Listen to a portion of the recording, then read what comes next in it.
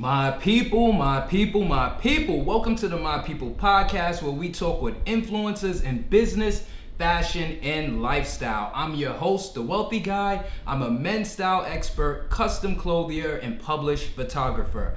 This week on episode 9 of the My People Podcast, we are here with Alex Pezo. So Alex, he gave me his bio. The bio kind of long. I'm gonna get through most of it, Alex. But very glad to have you here on the show. So, born Alexander Mays, Alexander Pezo is a notable men's and women's high fashion designer. His business savvy and a love for design and people make him the perfect branding and styling connoisseur. Alexander Pezo LLC has been a trademark brand since 2002. You've been doing this. We've been working at it. All right. The brand's name originates from a combination of Alexander's middle name and a given name, Pezo. Expanding the brand to more than fashion has always been the target goal of Alexander Pezo LLC. In saying that, he wrote his second and third book, Polish Your Appearance, A Gentleman's Guide to Style and Image, as well as Polish Your Appearance, a 30-day devotional. With that to his acclaim, Alexander's brand has been featured on many online, as well as print publications, on podcasts, on TV, on all sorts of things. Right. So he can remember during the infancy when he started selling T-shirts that he started refashioning blazers. He had a retail space in Cincinnati that looked great aesthetically. However, the business growth at that time was not scalable, which affected him, running the business. Absolutely. So, Alexander is also the chief executive officer for Caliber Real Estate Investment Group, a wholesale property company. Alexander Pezo. That was a mouthful. That was a lot, man. That was a lot. But I am very glad to have you on the show. Alexander and I met on Instagram, and we started talking from there. Right. I'm a little old school, he a little old school. We jumped on the phone, That's right? That's right. All that texting going back and forth. Fill it out. Exactly. Fill it out. And I said I was gonna come down to Atlanta, and I let him know I was gonna be here, and we made it happen. And he's here. Here we are. Yeah, in the building. Yeah. So Alexander, yes, bring us back, kind of bring us back to the beginning, where you from, all of that stuff, how you got here. So again, I'm Alexander Pezo. The way I got here is I started out back in 1993. Yeah. Actually, and I started out just selling T-shirts. Yep. Out of a shed. I don't know if you remember those old school sheds that we would store lawnmowers, your tools, and things of that nature. Right. In the city, that's what we use. And I started out that way, and I just grew from there. I was actually set up at a company called Fun Carts. And what Fun Carts was, it was a go-kart place and a place where kids would come play games on Friday and Saturday night. Right. So David Funk and I, we had befriended one another. Yep. And he afforded me the opportunity to set up shop on his property. Okay. And my sales pitch to him was, hey, you have a lot of overflow customers and customers just standing around. Right. Why don't we give them something to do, so that when all of the games are taken, when all of the go-karts are taken, and they're waiting on batting cages, we can kind of fill in the blanks and give them something to do in their downtime. Right, that's clever. So yeah, he went for the pitch, and that's how I started out. I'm from Cincinnati, Ohio. Born and raised. Yep. Spent about 7 years in Nashville, Tennessee. I noticed you in Chattanooga the other day. Yep. So Nashville is one of my favorite cities. And back in November of 2012, my wife, my family, and I, we worked our way to Atlanta, and we've been here ever since. Yep. And you loving it. Absolutely. So before we started the show, we talked a little bit about Atlanta and living down here and what it's like in Georgia, and I was just saying I can't live here. I don't want to drive, but right. I love coming here. Absolutely. Yeah. So you said it's the weather's way better than Cincinnati. The weather's unbelievable. Right. Yeah. So it's hot, but it's good. But I understand what you mean by the weather in Cincinnati. I spent some time in Columbus. Absolutely. During the winter. Yeah. So I know what it's like in Ohio during the winter. So yeah. I understand what you mean by the weather. So you had the t-shirt business going, right? So then what from there? So from there, I finished up college. You go from there to I graduated college. Yep. Had a daughter, our oldest, Bria Kathleen. Yep. And life gets in the way. Right. You have to go. There's always that saying that you do what you have to do so that you can eventually do what you want to do. Right. So what I had to do at that time was I went into banking and finance for about 10 years. Yep. Still grinding behind the scenes with the business. Right. But just not putting it together the way I wanted to. Right. And sometimes you just have to be willing to take that jump. Oh, for sure. I know that. You know that. Yeah. I'm preaching to the choir, right? Yeah, yep. So about 10 years in, I took that jump, and we went from doing t-shirts to from doing custom t-shirts and graphic tees to doing bow ties and pocket square. Right. We just continued to grow the brand. Right. And then we went into I like to call it the animal, the belly of the beast, a brick and mortar.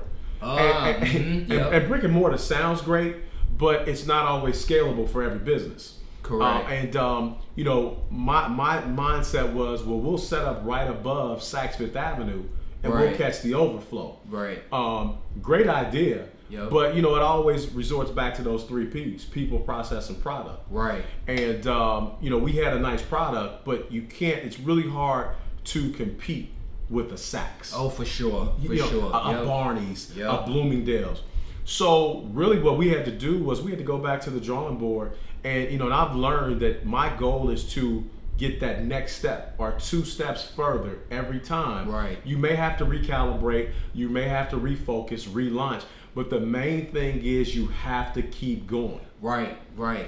So for us, we started doing bow ties and pocket squares, and as you can see, we do anything from a pocket square to a blazer to custom suits, and we just kept reinventing myself and reinventing the brand, and you get it. Oh yeah. And here we are today. We've been able, as you said, it's kind of lengthy, but we've been able to be featured in Sheen magazine, be featured on the cover of Bonaire magazine, right. Be featured in some print. Do some commercial wardrobing for a couple of religious shows and different things like that. So we really just kind of kept our nose to the grindstone and just really stayed focused on our end game. Right. Yes. No. You definitely are dropping some gems, right? Because a lot of people are always asking me, how can I do what you're doing, right? And you really hit the nail on the head in saying that. Okay, you try something, it doesn't go as planned, but you don't stop. You don't stop. You don't give up. You keep going. No. Yeah, you keep going and you reinvent yourself. And that's what I'm always finding, that it works. You can't stay the same. That's right. Right? Every lesson learned, you have to grow from it. Right. So let me ask you this. So with that experience, right, where you okay, the brick and mortar thing didn't necessarily work out in that particular space. Absolutely. What were some of your lessons learned in but more importantly, what would you do different this time if you went that route? So my takeaway is something I refer to in my book as the 5 P's. Right. And that takeaway is perfect practice prevents poor performance. Right. Sometimes we may have a plan for level 1 and 2, but it's not scalable once we delve deeper and drill deeper. Right. And so for me, it was being willing to continue to stay humble and hungry. Yep. And understand that nothing is constant as change. What didn't work today doesn't mean it wasn't a great idea. Right. Maybe I just needed to make some adjustments and modifications, and it may take a different market. Right. So hence moving to Atlanta in 2012, understanding that this was a much better market for the product, the people, and the process of what we're trying to get to. Right. Yeah. So let's You sent me the book some time ago, and I read through it, and I really loved the way that it started out. Okay. With your background story and your mother, Red. Absolutely. Right? Absolutely. And how she made sacrifices for you, right, to be in, essentially the position that you are in today. Absolutely. Right? And I think that is a great story. So I want to talk to you, about the books, right? Right? Because it's more than one. I want to talk to you about the book. One, firstly, tell them how you decided to say, I'm gonna put these things in a book. Right. So, and that's great. Again, R.I.P. to my mom. Right. She passed away a little bit over 3 years ago. You said her nickname's Red, and a lot of people, when you come from inner city communities, a lot of us have a nickname. Right. But her nickname actually came from a space of she was born with a tint of red hair. Right. So they nicknamed her Red. Her name's Yvonne Alexandria Mays. Right. So what she decided to do at a very young age. So first off, she had me. She was 15. Right. She had me in February. She turned 16 that March. Right. And we lived on the first floor of my grandmother's house. My mom has 4 sisters and a brother. Yep. There's 6 of them. And what she decided to do after 2nd grade, yep, I was 8. I was 7. She decided to bus me across the city. Right. So in busing me across the city, she took me from the north side of Cincinnati to the east side. Yep. And really, Cincinnati, when you get to the river, it's really divided west and east. Right. So she basically took me from the west of the city and would bus me to the east of the city. Right. So I would literally have to take 2 buses. I'd have to go to Government Square because there was no school bus. Right. So I'd have to go to Government Square. From Government Square, I'd have to take a 2nd bus and then have about another 30-minute ride, right, to get to school. So in essence, it took me about an hour and 20 minutes, depending on traffic, depending on if I missed the bus, caught a bus, to right, get to school. Yep. So she sent me to St. Francis de Sales in 3rd and 4th grade. And she told me at that time, she said, son, I don't have a blueprint, but my goal is to put you in a position that I've never been privy to. Right. And, one of the things that I say, I quote my mom, she said, everyone wants to grow, right, but growth is uncomfortable. Yes, and for she sure. She said in order to grow, there are going to be some situations I put you in that you won't understand now, but when you have kids, it'll make sense to you. Right. And, and keep in mind, my mom had me at 15, turning 16. My father never spent the day in the home. Right. In fact, when he was 19, my mom was 16, they had a going away party, right, for him to go into the military. Uh-huh. And I say that not to feel sorry for my mom or myself, but it was, right, the fact that here this woman is, she just had a child when she's a child, basically, right, babies raising babies. Yep. And I have a theory on that. Normally when you have babies raising babies, that leads to a lack of education. Yes. A lack of education normally leads to poverty. Right. Poverty normally leads to crime. Right. And it normally seems to infiltrate the African American community, and it seems to allow us to somewhat treadmill. Right. And it becomes systematic. Right. But my mom said she was going to do the opposite of everything she was being told to do in school. When she was told she wanted to go to college, they said to her, hey, listen, don't go to college. Just have a couple more kids and get on the system. So like people, friends. People, no. In the school. Because think about it. My mom graduated high school in 1972. Right. That was at the time the influx of getting on welfare, right, getting right, on government assistance programs. Right. And she said at that time she knew she had to do the opposite for right, me, right, of everything she was being told to do for herself. Right. She was wise enough not to have any more kids. Right.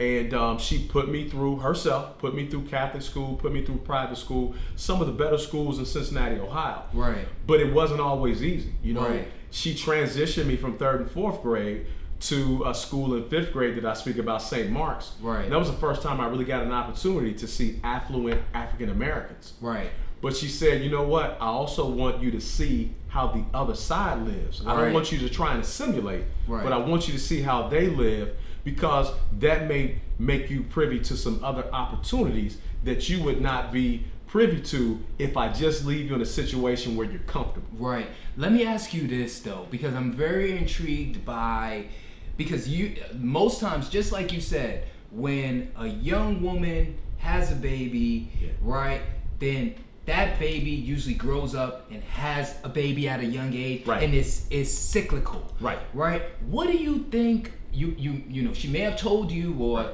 just your thoughts. What do you think made her say, I'm gonna do the opposite? Was it, you know, things that her mom told her, or this was just something that she kind of said, had the sense in her head to say, wait a minute, what they're telling me to do is not right. This doesn't make sense for my life and my son. It was my mom. I'm gonna be quite honest with you. My grandmother was born and bred in Chattanooga. I think she was one of 17 or 24, a huge family. And I think she has a 4th grade education. So, you know, she worked in Blue Cross and Blue Shield, in janitorial, and she retired from the Hilton as the lead, what do you call them, housekeeper. So for my mom, she said, listen, I may not get it now, but I can get it later. So she focused on my education, but she also went back and got her undergraduate degree in health services, and she really made sure that she educated herself. When she passed, she was in administration at Cincinnati State University. And it's a classic example of what you can do if you plan the work and work the plan. And I think she had a plan for me because I'm the first male in my family, and when I say this, I say this from a space of humility, not a space of arrogance. I'm the first male in my family to graduate high school, junior college, get an undergraduate degree, and acquire a master's. So in my family, I never really thought about it, but that was a major achievement because we were just taught kind of maybe get a factory job. If you can get you 20 or 30 years and put a little something away in your 401k, before they were calling it 401k, it was retirement. Hey man, you living a great life. My mom wanted to stretch me and said, this is not the space and place where I want you to be. But yeah, man, that is, you know, a really great story. And, you know, just from reading the book, I know that your mom loved you. And you know, and you loved her, and she made great sacrifices for you, and really smart choices to be so young. And not only that, to stick with it. Like pretty much what you and I talked about in business. You know, when you came up with this concept, it would have been very easy to abort the process and go back to a 9-to-5 in corporate because you know your skill set. But you saw something bigger and an end game for yourself that most folks probably couldn't understand.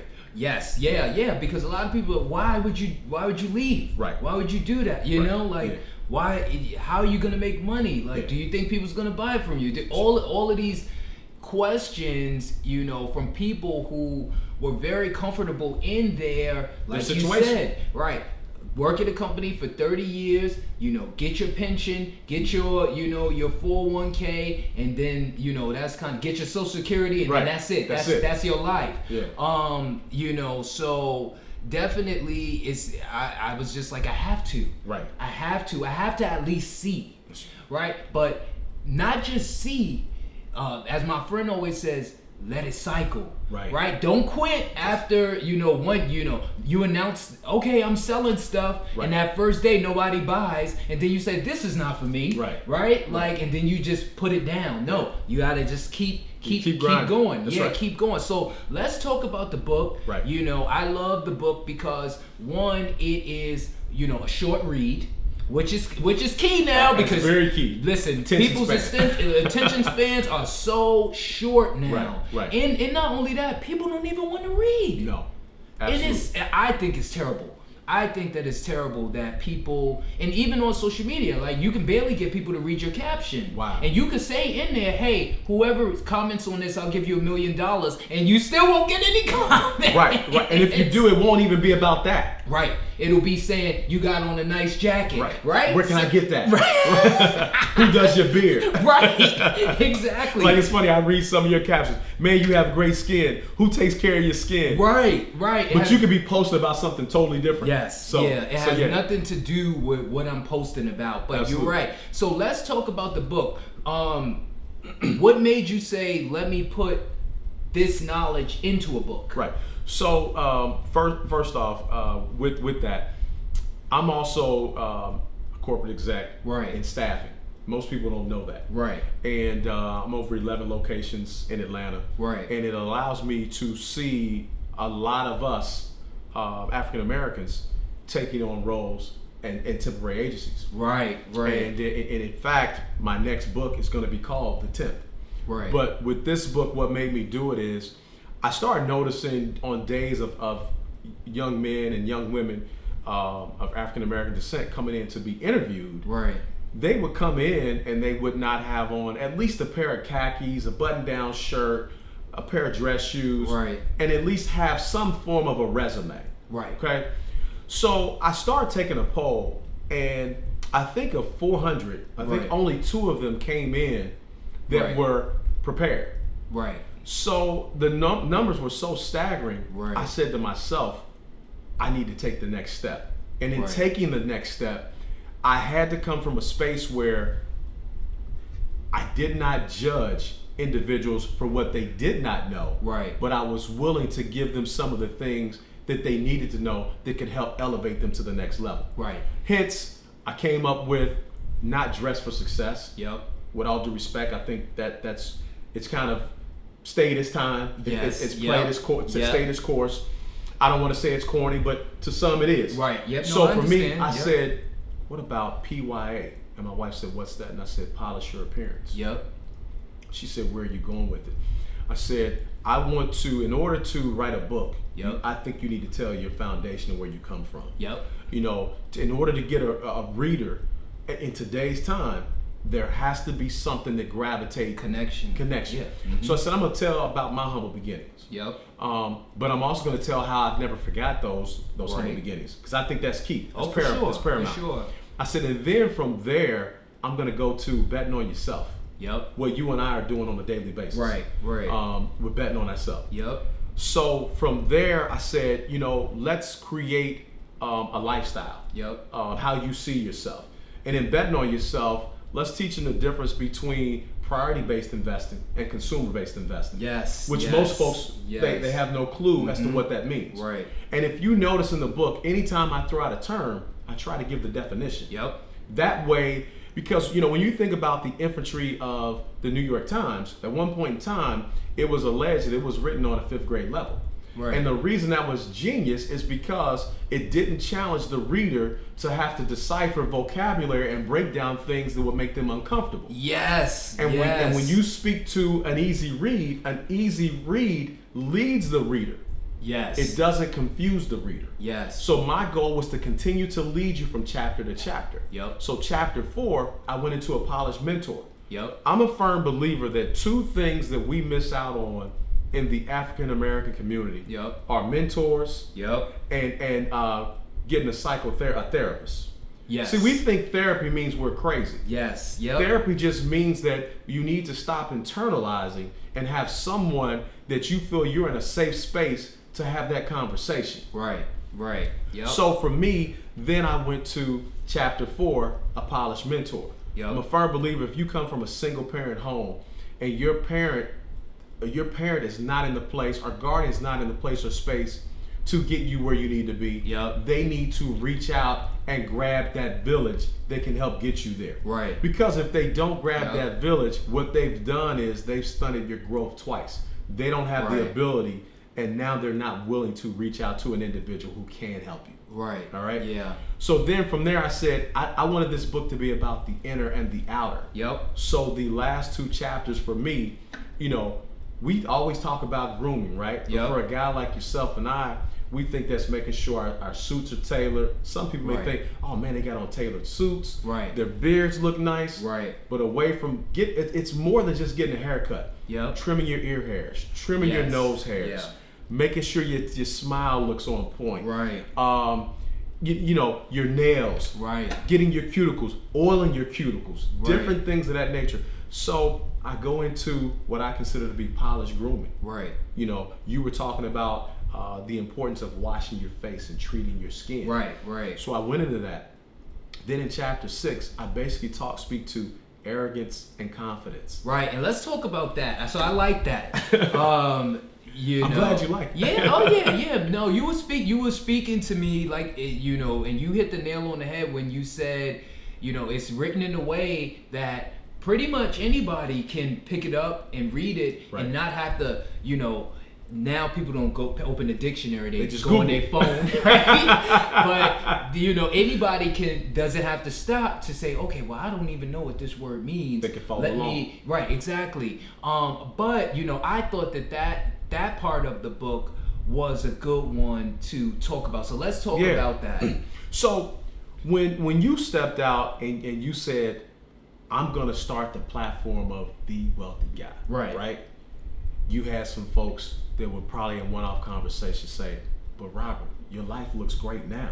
Right. And you said, yeah, but there's more for me. Right. So one of my favorite speakers, before I get to that chapter, is Inky Johnson. Yep. And Inky, you know, I was with Inky last week, and Inky says that your perspective basically drives your process. Yes. Okay. Yep. So I said, man, your perspective drives your process. Your perspective drives your productivity. And I said it's all about the mindset. Right. So for me, when I wrote that chapter, there are times where I'm going with this where you have to be extremely confident when no one else believes in your process, right? Yes, yeah, absolutely. When everybody sees you do that post, and they see you smiling, my people, right? Yep. But they don't know, there may have been a time just 30 minutes prior, you may have been crying, you may have been sad, like, man, okay, but I gotta pull it together because I have people, I have a following depending on me now. Right. They expect what? The end product. Exactly. So I always say your confidence will keep you in the game. Yep. Okay? Your arrogance will make you believe that you can do things that no one else thinks you can. Right. So sometimes you have to have a great balance of both. Right. You have to understand the difference. Yep.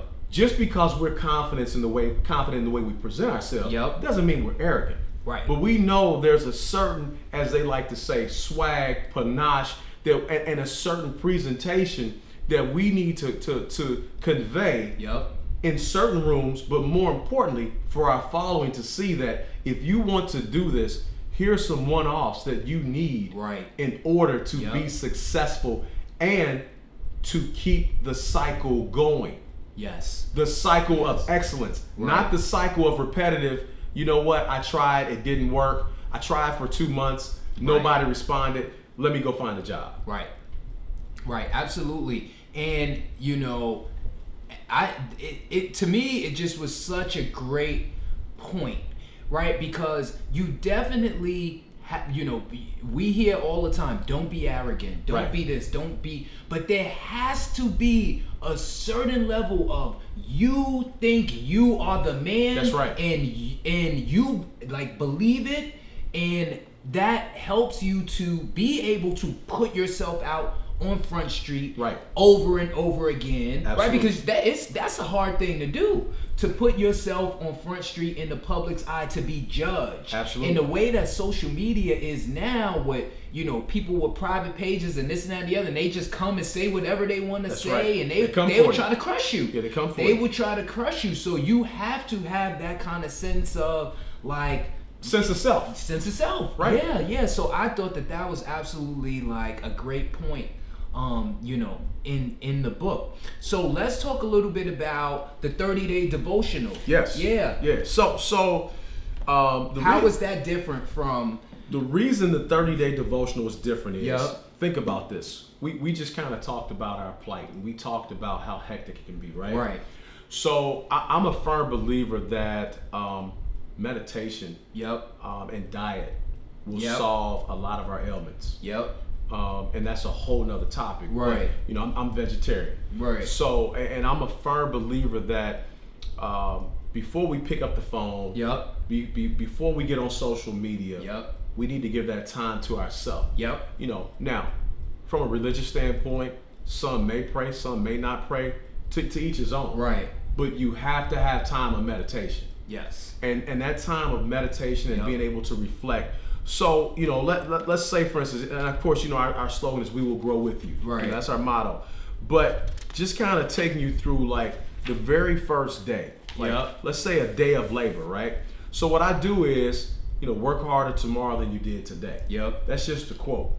What does that really mean? I'm a firm believer in don't make someone have to go fish when you're trying to decipher information. You show them how to fish. And the way you show them how to fish is you break down what you mean. So then I break down what that actually means in a paraphrase. Then we give them a scripture to live by. Let's say, for instance, you had this devotional. Today, you may not have something that resonates on a day of labor. But 3 days later, something comes across your desk and you go, that's what Alexander was talking about. Well, guess what? Now I give you 5 to 7 pages where you can dictate notes. Now, and each day has a guide. So it's just not like, no knock to any devotional. My thing is a devotional has to have a purpose. And the purpose should give you what each day is, and you're working towards an end game. So with the 30-day devotional, that's what we did. And we put volume 1 on both the books because that gives us the opportunity to come with volume 2. And in the main book, I did 6 chapters because 7 is the number of completion. In my opinion, we're all incomplete. We're all striving to get to our best self.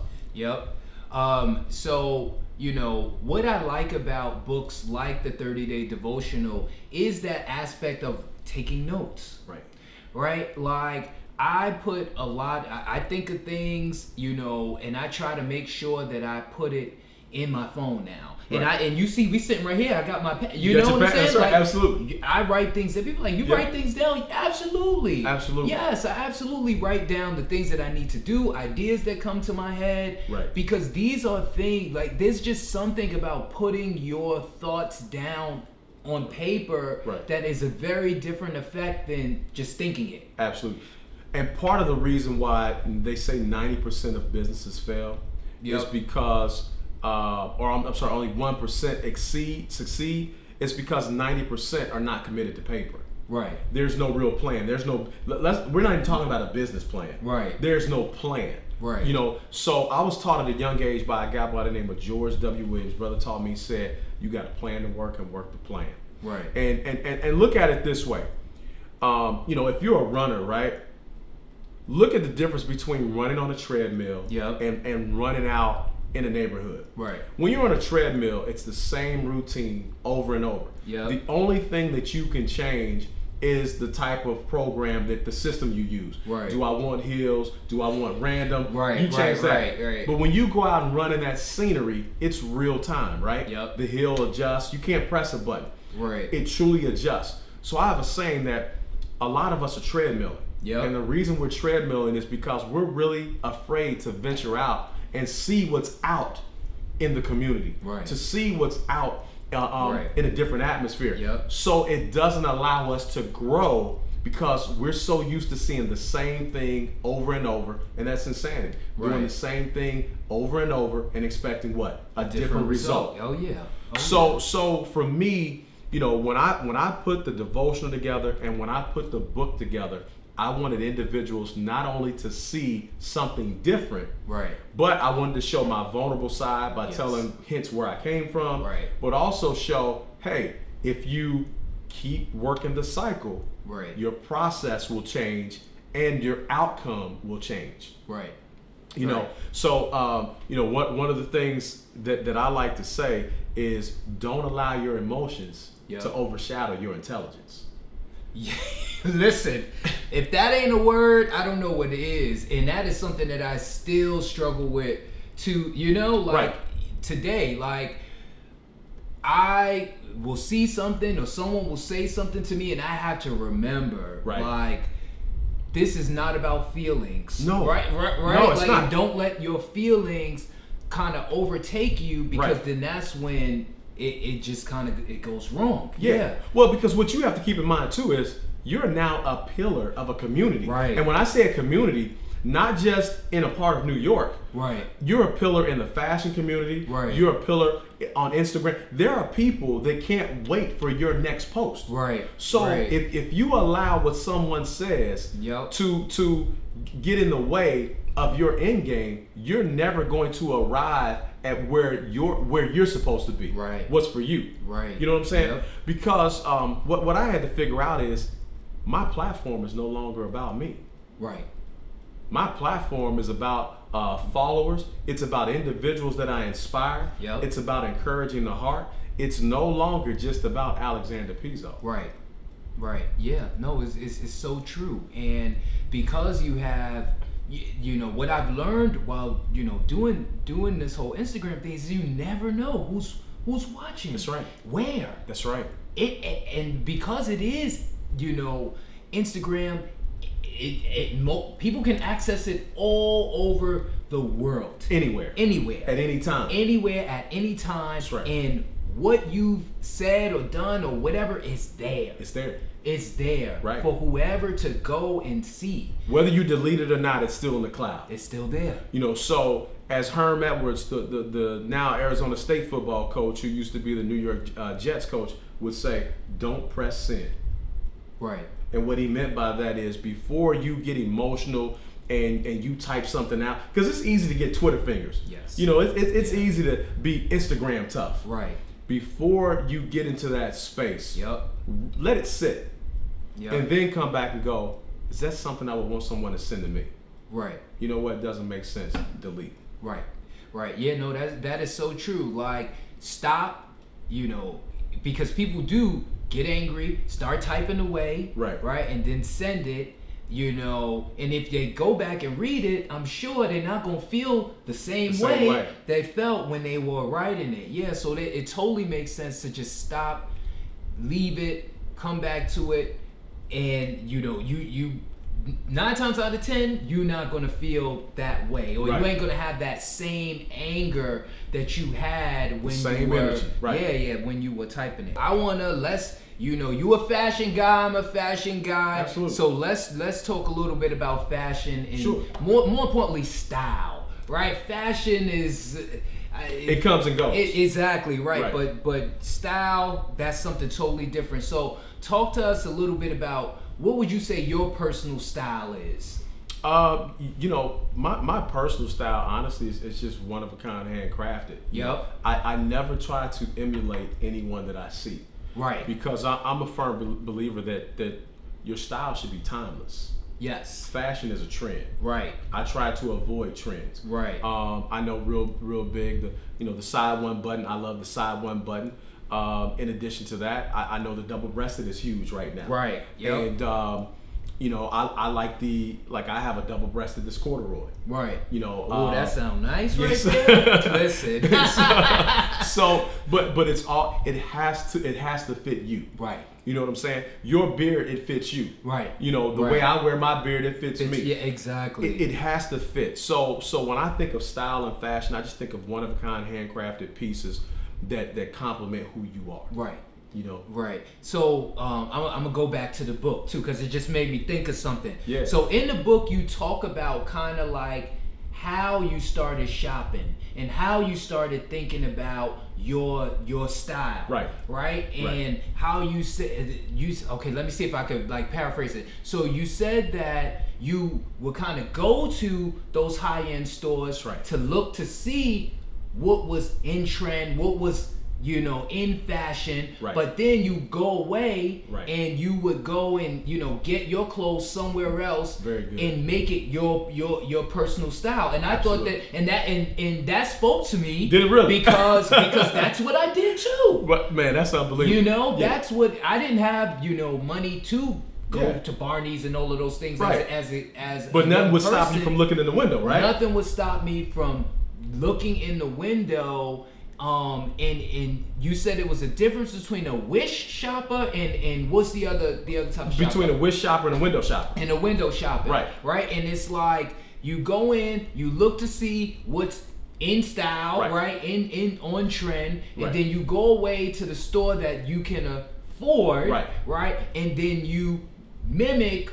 Absolutely. Exactly, yeah. And I thought that was such a gem, especially for the younger people, somebody Because inspired to do. Yes, absolutely, because they think that, okay, well, I have to have a Gucci belt, and I have to have Gucci and I have to have, because these are the things that are in trend. You know, I had a client, a friend of mine. She bought her son for, you know, to get his suit for the prom. Right. And I said, okay, well, what kind of shoes are you gonna wear? So he pulls up the shoes, $1,500 Louboutin. I said, no way. Right. I said, there's so many shoes that you can get that one look better than that, and two that are much less expensive that will look just as great with your suit. But you preaching right now, right? And you on your soapbox right now, and it's a couple things that I can touch on right there, if you don't mind. Go ahead. Yep. So when I wrote Chapter 2, Bet on Yourself, yep, I actually go out and speak to young professionals. I speak to college kids. You know, I do consulting work on that end, and I'll walk in and I'll say, you know, I introduce myself and I'll kind of tell them a little bit about me, and I say, look, man, as I look around the room, you guys look great. Right. And I said, well, let me just ask a couple questions before we get started. I said, because everybody in here said that they're betting on themselves, right? Right. With a show of hands, who's betting on themselves? Right. Everybody raises their hands. So, okay, with a show of hands, guys, who in here owns a pair of Jordans? Right. All the hands go up. Yeah. So, ladies, with a show of hands, who in here has a high-end bag? You know, whatever you deem high-end, whether it be Louis Vuitton, Birkin bag, Yves Saint Laurent, whatever. Right. Raise hands, right? I said, boy, I tell you what. Y'all on fire right now. Right. Let me ask you this.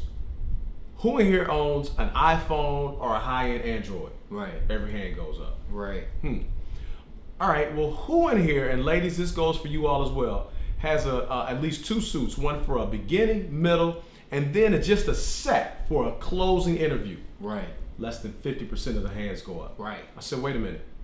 You all say you're betting on yourself. Right. I said, but the only thing I'm seeing is a higher percentage of consumer-based investing versus priority-based investing. Right. How can you truly be betting on yourself if all you're doing is feeding into someone else's dream that's never going to benefit you? Right. I said, so that's first. Then you talk about the $1,500 Christian Louboutin, right? So here's where I'm at with that. I've never owned a pair of Jordans. Right. I've never owned a starter jacket. Yep. My mom says, son, if you want those Guess jeans with the leather, you have to get a 3-letter word, a job. Right. I pay for tuition. That's priority-based investing. Right. Pay now so you don't have to pay later. Right. She said, you're at an age, if you want some of those things, I know you play basketball because that's your goal to go to college for that. Right. But you also have to learn the value of what I'm spending my money on. Is it a need or a want, or is it frivolous? Right. When you go back to wish shopping versus window shopping. The window shopper is the individual. You remember when we were kids, we used to play That's My Car? We see a car driving down the street. We go, oh no, that's mine. Right. No, I called it first. Right.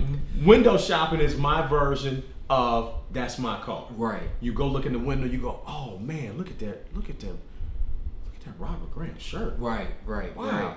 Look, that's hot. Right. Man, I'd love to have one of those. Right.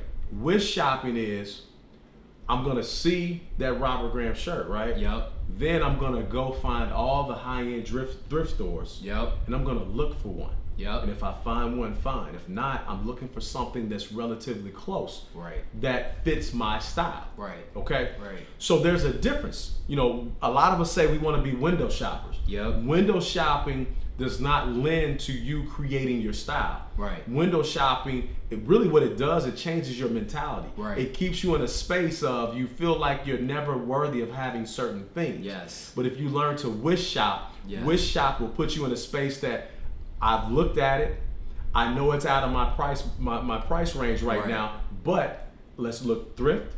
If we can't thrift, let's refashion. If we can't refashion, let's go to a Goodwill that we know is in a high-end neighborhood, where they'll take, they'll bring back high-end ties, Robert Talbot ties.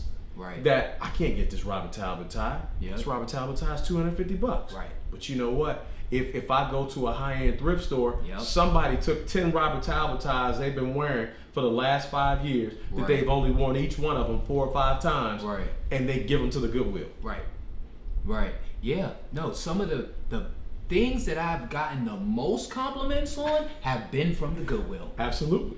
$3 Brooks Brothers tie. Man. That is a great tie. $3 You preach. from the, you preach. know. Right. I'm sorry, but you absolutely. Yeah. And my mom was a master tailor, right, and a thrifter. Mm-hmm. I got my first down coat, which was cashmere and wool, right, which I had no clue what cashmere wool, back when we called them London Fogs. We called everything that was a down coat a London Fog, because that was a name brand. We didn't know that was a name brand, not a style. Right.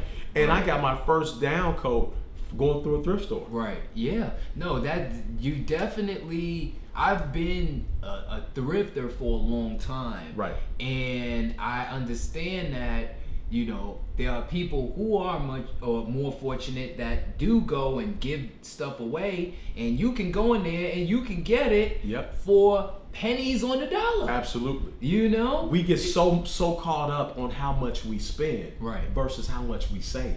Right. Right. Yeah, man. But no, that to me was I know we were supposed to get on style, but that's a part of it. That's all part of it. Yeah, that's all a part of it. Yeah, absolutely. So what is, you know, what are some of the things that are next for you? So we're actually building a platform that's going to roll out September 3rd. Yep. It's called polishyourappearance.com, but it's going to be Polish Your Appearance University. And what Polish Your Appearance University is geared towards is we'll have a consulting component where we actually go to companies, and as opposed to sending it through a staffing agency, we'll actually get young men and guys older trained and help them get certifications in certain fields. Right. And then what we'll do is we'll act as the liaison for those companies to get those positions filled based on that database of young men. And we'll go on to the women's side eventually as well that we've built. But more importantly, we speak to the core. And what we consider the core to be is what we call an acronym. It's home. It's your health. Your being optimistic. Your morals, and your overall involvement. Right. So we're going to speak to those things, and then what will happen is they'll be able to purchase a monthly membership, and every quarter we'll have a retreat. And each retreat, let's say for instance, at the end of the year, we were to bring you in to speak on fashion, to speak on branding, to speak on building a platform. They will actually get a legitimate skill set on how to do that. And it's almost like continuing education for growth, as opposed to we think the motto is graduate high school, send a kid to college.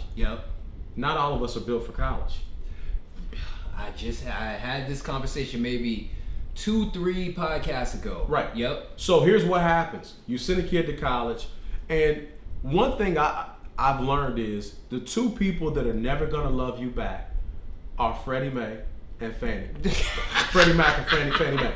Right. They're never gonna love you back. Right. Now they're gonna ask where their money's at. Right. They're never gonna love you back. Right. And we're not prepared because, like I said, the 5 P's: perfect practice prevents poor performance. We normally get 60 grand, 100 grand in debt before we realize, man, I really don't want to be a doctor. Right.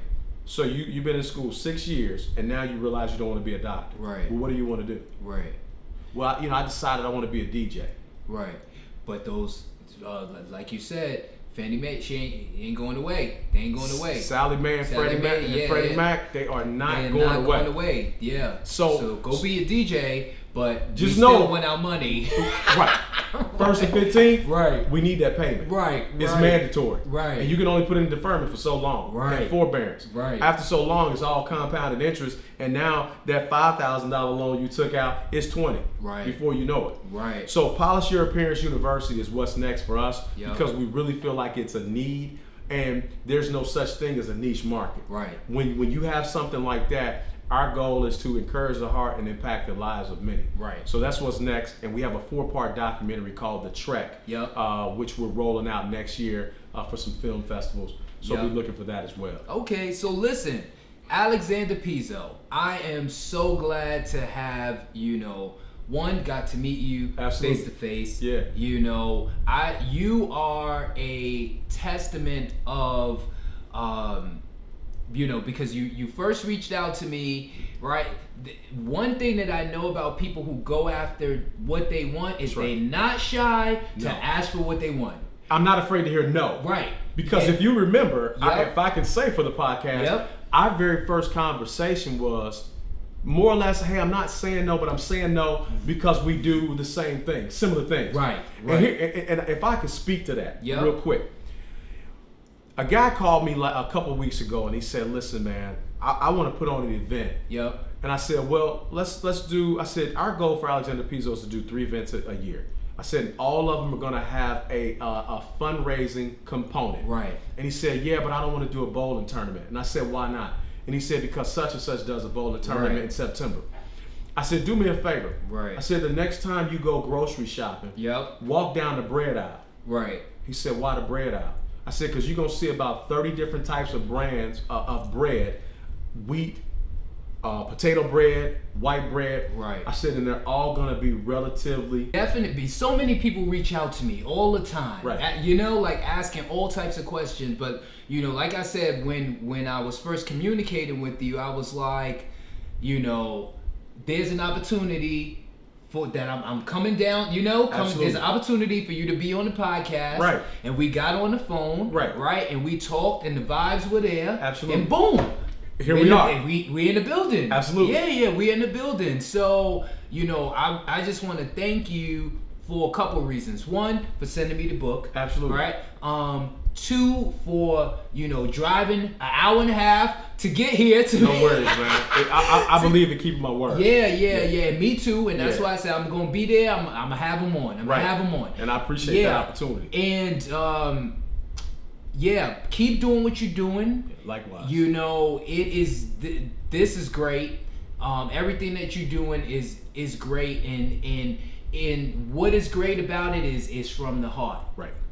And it is a genuine wanting to help others. Right. You can't go wrong with that. Absolutely. You cannot go wrong with that. Never. So tell everybody where they could find you. Okay, so for those of you out there, you can find me on Instagram, Alexander Pezo _. Yeah. On Twitter, Alexander Pezo _. On Facebook, Alexander Pezo. We're on LinkedIn, Alexander Pezo. Yeah. And then of course you can look at our platforms, alexanderpezo.com, and you can find us at polishyourappearance.com.